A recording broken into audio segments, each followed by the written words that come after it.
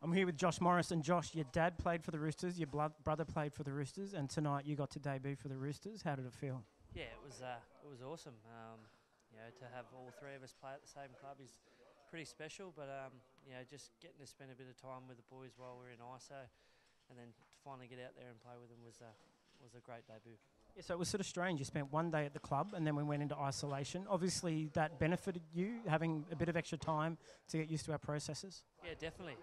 Kind of a silver lining out of it all. I was able to learn all the structures and the systems that the boys have had in place for a number of years, and get out there on the training paddock for the last month and put it to good use. So felt really confident out there tonight, and really excited about the future.